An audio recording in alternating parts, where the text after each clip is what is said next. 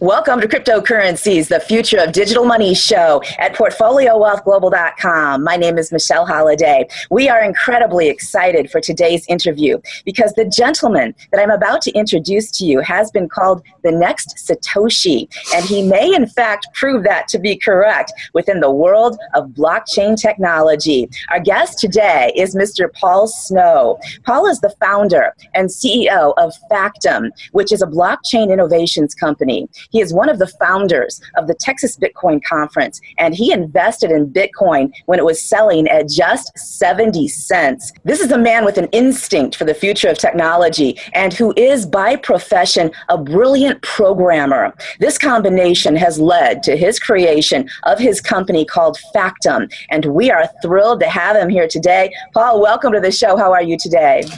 I'm doing great, and I'm really, really happy to be on your show. Oh, we are thrilled to have you here. We want to start off by talking about something that we are watching happen in society. Paul, in a recent poll, almost all retirees said that they did not know anything about Bitcoin. This is a huge portion of the population. And this is also a lot of money. Pension fund managers manage about 75 million baby boomers in the United States alone. What needs to occur in terms of educating the public to create a simpler user experience for retirees and for everybody else to step into owning digital assets? Well, I think that there are a number of things that need to occur. We need the right infrastructure. The infrastructure will allow people to direct that some of their 401ks, some of their IRAs, their Roth IRAs, can be held in cryptocurrency.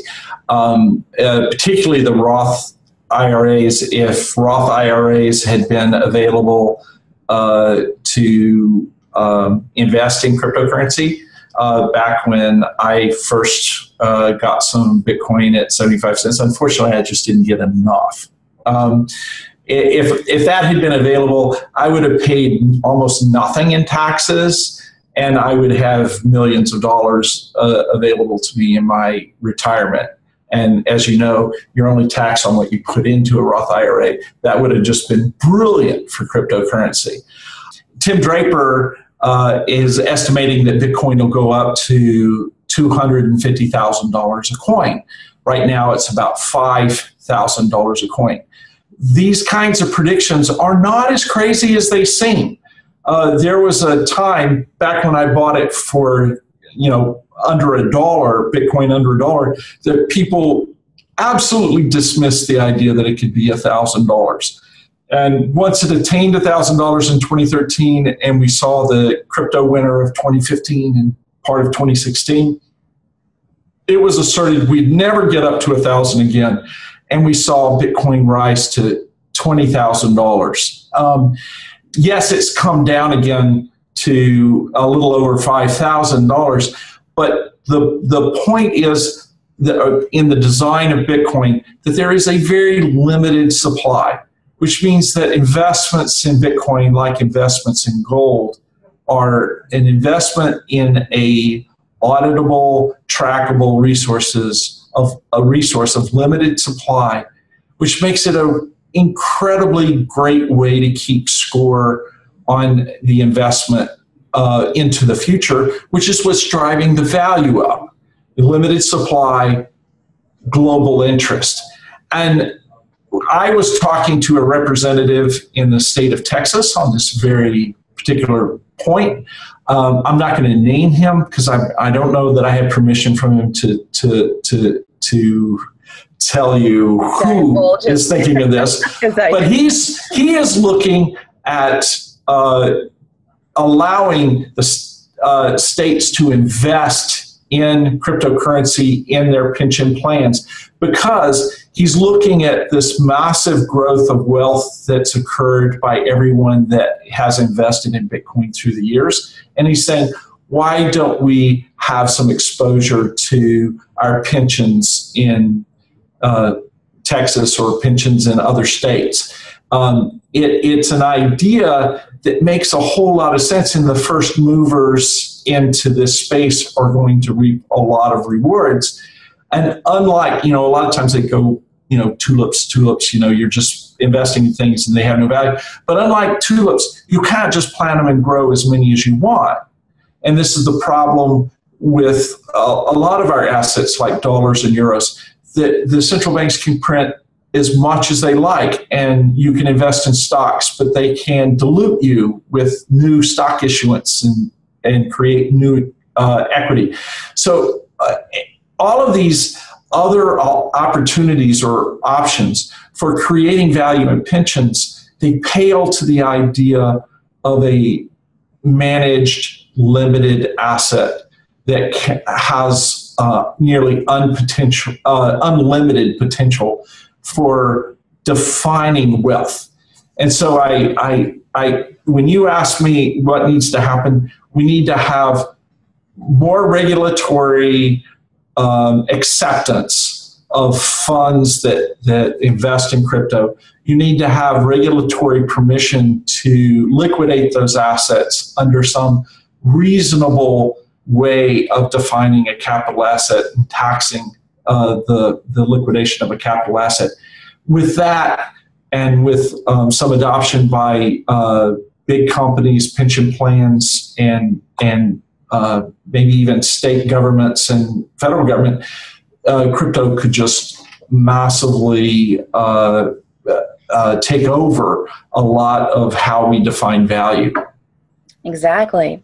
Now, Paul, what do you attribute the recent 65% surge in the price of Bitcoin from $3,200 to where it stands right now, about $5,300? Well, Bitcoin is a limited asset, and there are innumerable numbers of people who, while they're not necessarily entering the market, they know the market's going to go up.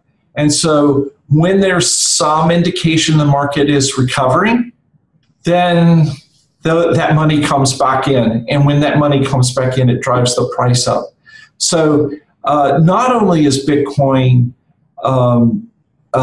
pushing up in price, if you look at the volume of Bitcoin being exchanged, it's remarkably high compared to, let's say, Microsoft stock or any other asset that's traded. It is traded on any number of exchanges because it has a immutable ledger that all parties can look at for settlement. So it's the most easily settled, most available for trading worldwide. It has no barriers to entry, whether you're in the developing world or you're in the Western world. As an asset, it is the one world asset that the world can invest in. So I'm not surprised it's gone up 65%. I'm surprised it hasn't gone up by 2 or 3x. I'm a huge believer in Bitcoin. Exactly. We're all surprised it hasn't shot up. What's the 65%? We need 40,000%. Now, Paul, who do not pay attention to the underlying technology of Bitcoin and other cryptocurrencies, they perceive it to be sort of a stagnant digital coin with a fluctuating price. But it's actually a very dynamic, vibrant, living technology. What have been some of the recent and biggest developments within the Lightning Network that you've seen and other ancillary products that have come along in the past year or so? Well, I mean, you mentioned the Lightning Network. That's massive and huge, as well as a number of movements to effectively, there's two terms for mine. When you're in cryptocurrency, you think of mining as validating and verifying transactions, packaging them, and being paid for that process. But there's another sort of mining that's kind of more traditional, like in digging up a valuable resource so that you can apply it to some other problem. You can dig up gold and make jewelry. You can dig up iron and make skyscrapers, right? Well, Bitcoin allows you to mine its security, with just a single hash written into the Bitcoin blockchain, you can effectively digitally secure and prove the data integrity of nearly unlimited data assets. So Bitcoin has the potential for creating an ongoing data integrity layer that can be applied to business processes in innumerable ways. Bitcoin is often criticized for the amount of energy that it's used to secure the blockchain, but the detractors fail to recognize that Bitcoin is its entire ecosystem. Every time they compare it to Visa, you should say, well, what about the banking industry? Because without the banking industry, Visa is nothing. Bitcoin is everything within the crypto world. Visa is just a slim lightning network for the financial network. If I look at the cost, the electricity cost of the lightning network, it's nothing compared to Visa. In fact, you burn less electricity running the lightning network than Visa burns doing point of sale in innumerable merchant locations, like maybe 1,000 times more power than is required to run the Lightning Network. And the Lightning Network can enable us to buy coffee. It can allow us to pay each other for lunch. It allows it has enormous potential. It also has enormous problems. Because there is the need to get a firm routing system for the Lightning Network so I can seamlessly and easily pay anyone and have the routing work. There's also regulatory issues. There are some concern that by multiple parties participating in the Lightning Network to move value, that the government might come and say that the intermediate parties are money transmitters. They never have custodial control of the funds. And we need the government to say that regulation, that money service business and money transfer businesses laws and regulations do not apply if parties have no custodial control of funds. So we really need a lot of people would say we really need good regulation. What we need is regulation to go away where cryptography solves the problem. And Bitcoin is solving problems every single day with cryptography that we use armies and regulators to solve in the banking and financial network. And, I have a riff on that, and I'd be happy to share that with you. But the enormous potential of Bitcoin to not just serve as a store of value, but to serve as the basis of a payment rail, to serve as the basis of a strong sovereign digital identity rail, and to serve as a platform for the data integrity of business processes and government processes, so that there's honesty not just in Bitcoin, but in all of the economy. And that is going to create such a payback in efficiency and fairness that it just will blow your mind when you really dig into it.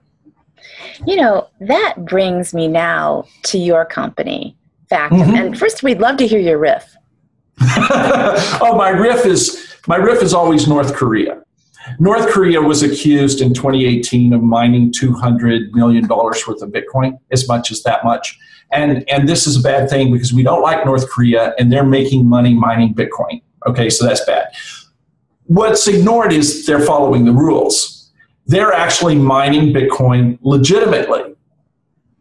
But the only thing that's backing the rules is cryptography.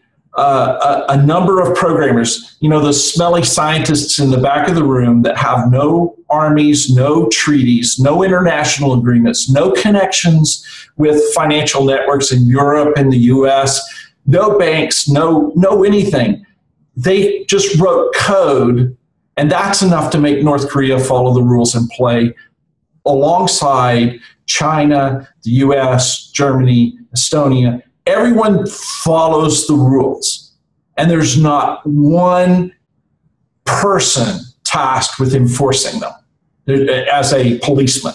There's not one army. There's no sanctions that will be applied to North Korea if they break Bitcoin. Nothing, just math. In 2017, about the same time, we learned that North Korea is counterfeiting the new $100 bill that the U.S. spent $3 billion creating so that North Korea couldn't counterfeit the $100 bill. But they're counterfeiting it now. All the armies, all the financial institutions, threats of sanctions, all those things apply to stopping North Korea from counterfeiting $100 bills, and yet they are. Okay? And those $100 bills go out into the economy, and they can't be distinguished from legitimate $100 bills. Therefore, suddenly commerce is using them, and now someone 6 transactions away may find that their money is no good because someone does finally recognize that they're counterfeit. That kind of systemic risk in normal financial processes exists because of asymmetry. It takes almost nothing to print a bad $100 bill, but it takes an enormous amount of effort for parties to try to figure out that it is in fact counterfeit. With Bitcoin, it takes them a huge amount of effort to create a block of transactions, but every single node in the Bitcoin network can tell trivially that a bad block is bad and throw it away. So hard to create, easy to throw away, no fraud. Easy to create, hard to throw away, fraud all over the place. Corruption. So this is where the blockchain changes the thing. We can begin to create business processes that, from a cryptography point of view, is absolutely solid, and every consumer of that data can trivially throw it away if it's bad. This means that Bitcoin has not just shown how to send money, they've shown us how to create supply chains where you can trust the origin of your food and your drugs. They've created a mechanism for settlement between parties that settles quickly and honestly, and both parties know where they stand all the way through every step of the business process. And guess what?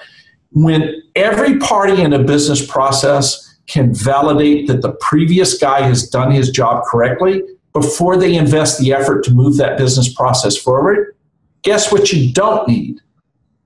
Regulators, laws, and all this costly interference with business processes.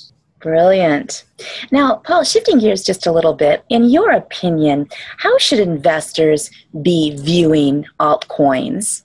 Are these essentially startup companies that trade on coin exchanges instead of stock markets, and they're just less regulated? In other words, should investors examine them in the same way that they conduct research on startup tech stocks? Absolutely. One of the things that tokenization has done is it's opened the world to the common man to invest in a lot of very early stage companies. And what regulation has generally done is required investors to be an accredited investor in order to invest in certain startups. And what this has done is ensure that even very, very knowledgeable people, even very, very responsible people who just don't happen to have a lot of money are not allowed to invest in some of the most promising and rewarding opportunities. It has a side effect of perpetuating a concentration of wealth, because only the really wealthy can pick up invest in these real gems when the investment is very, very low. Unlike Bitcoin, when I bought Bitcoin at 75 cents back in 2011, anybody could have done that. And when in 2017, when a bunch of people issued tokens, anybody could buy those tokens. I do think there is a massive need to do research before you invest in anything. And that's just anything. I do think that we have to be particularly careful with people that issue tokens, because they can issue tokens for pennies. And that without that level of effort coming into the system, and with the fact that it's very, very hard to figure out whether this is a good investment or not, this is a very, very risky combination. Very little effort to generate tokens, a lot of difficulty to tell whether you should buy them. This is the recipe for fraud. So what you really want to do is look at who is involved, what is their track record, what is their problem, are they really solving a problem, or is it like the internet where they say, I have a website, invest in me? You know, that was the 90s and the 2000s, and literally billions and billions of dollars went into companies that had nothing except a website. Well, today, or in 2017 in particular, millions and millions of dollars went into companies that just had a token. They didn't have a real story. So caution, caution, caution.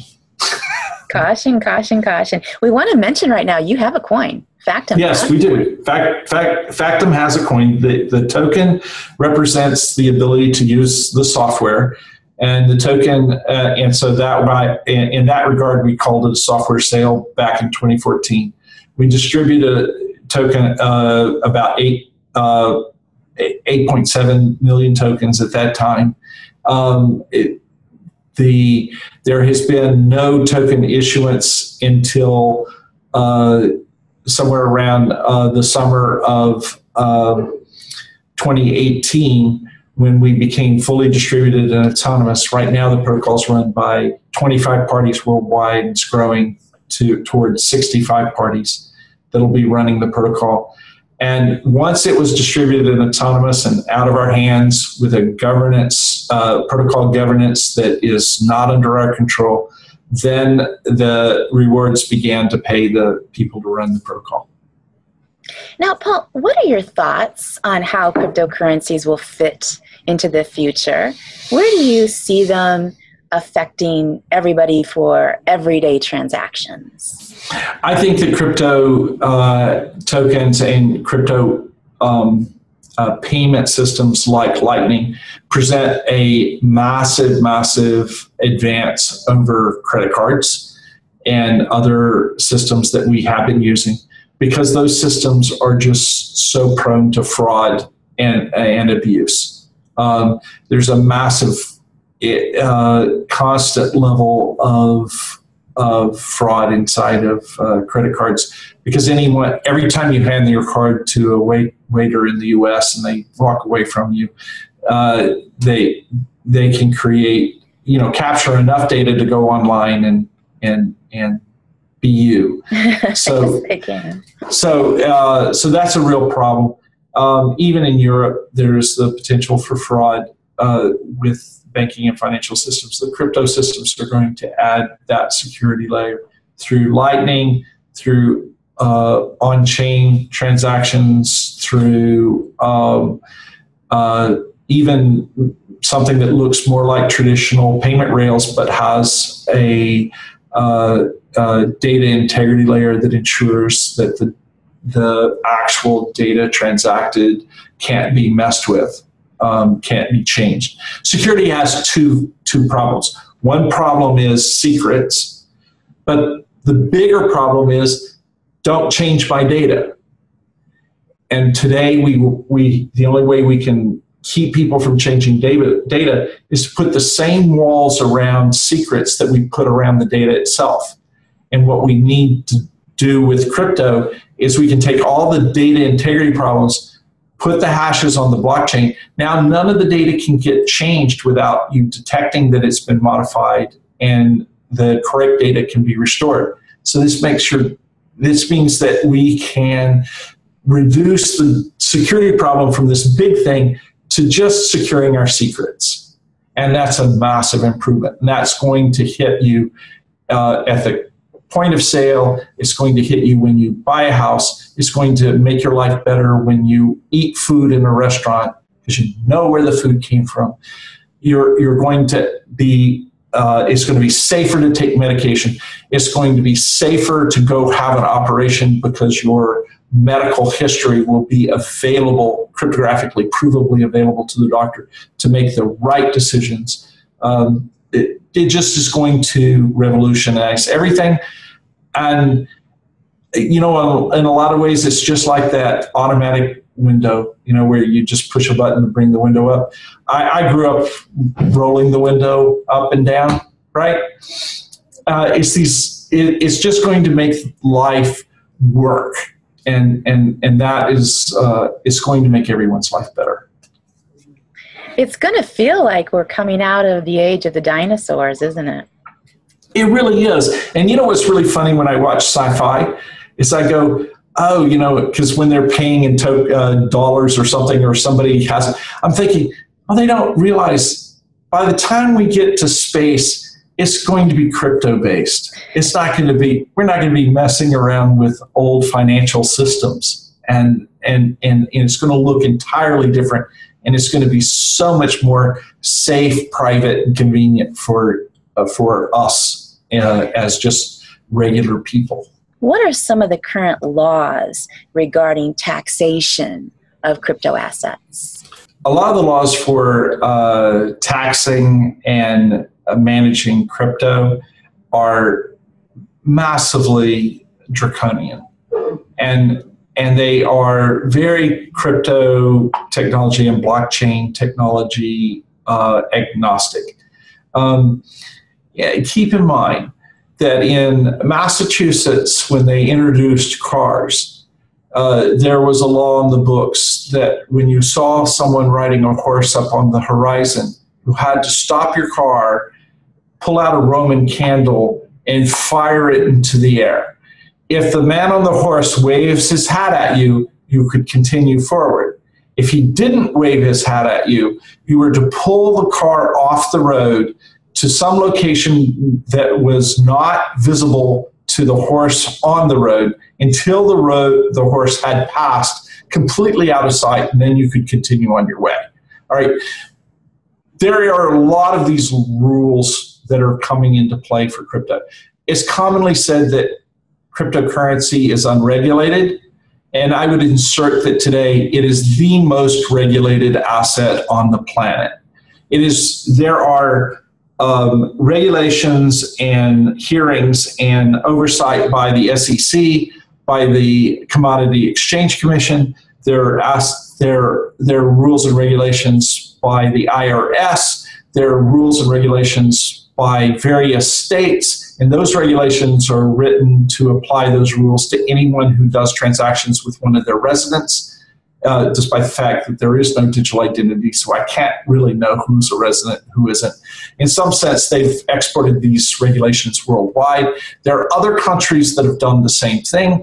And as I go look, if I decided I wanted to be fully compliant with all the regulations that might apply to me in a transaction, I'm not even sure I could list everything, every place I would have to look to ensure, to even find out what the regulations are against that transaction.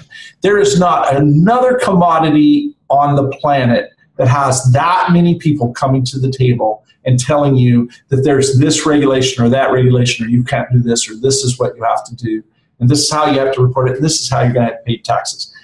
It is the most regulated asset on the planet today. The saving grace is none of these regulators really have any decent way of knowing what you're doing, and so most of the regulations are just ignored. But this is a big problem because we never really know what these regulators are going to do in the future, or to what extent they are going to go and research and try to nail you on some trivial paper crime where you didn't know anything about a regulation, and so you didn't comply. And so I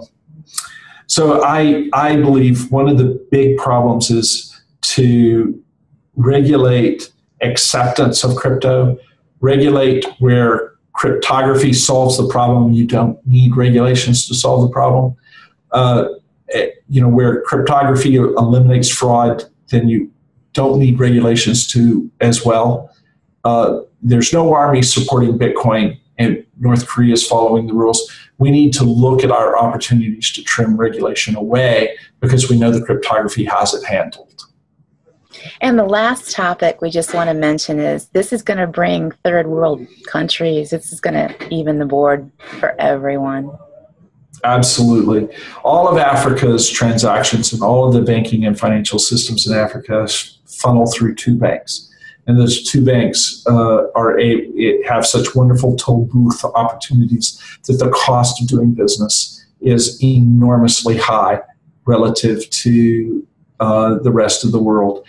And there is a pyramid today, and the pyramid has at its base all of the people with very, very few assets. Most of the people in the world have very few assets. And as you go up the pyramid, you get to the people at the very top that really have massive resources.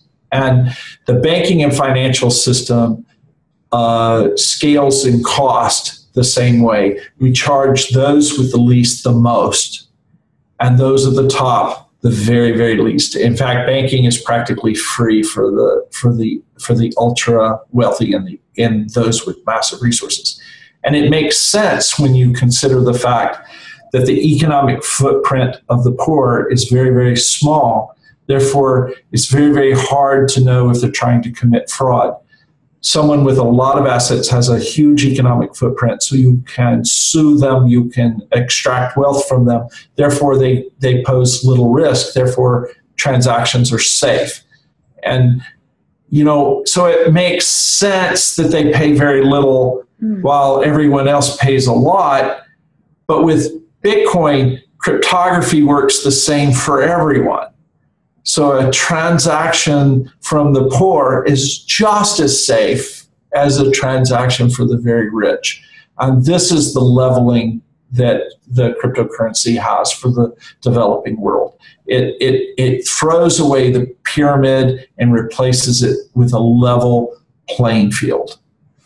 Wonderful. Paul, this has been an amazing interview. Please tell everyone how they can follow your work. Well, I'm Paul Snow. I'm at factum.com and occasionally chairing the Texas Bitcoin Conference. And that's probably the easiest places to find me. I really, really appreciated the opportunity to talk to you, Michelle. This has been just wonderful. Thank you so much for coming on the show today. Oh, thank you. Mr. Paul Snow, founder and CEO of Factum. For the Cryptocurrencies, the Future of Digital Money show, I'm Michelle Holliday at PortfolioWealthGlobal.com.